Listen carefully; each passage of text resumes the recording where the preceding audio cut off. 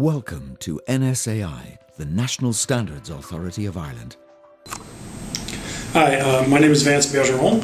I am a French scientist in the national labs. I work in Lyon, France, and I'm here today as a representative of the 14698 Work Group 2 for developing the revision to that norm. Today I was able to have a keynote speech with the group. We talked about airborne biological contamination.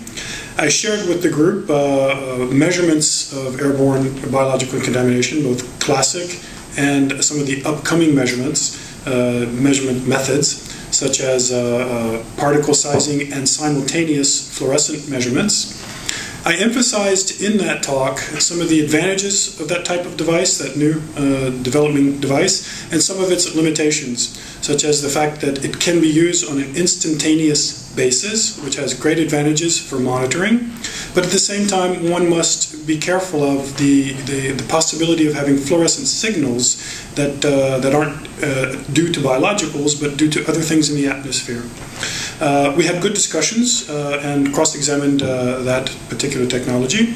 I also shared in the classification tables that we're developing new ideas concerning the classification of airborne biological contamination through its gravity, its level, how much is there, but also through its frequency, incidence rates, and how we can possibly combine both incidence rates and levels together to have a new approach to classifying areas for the biological contamination, airborne contamination.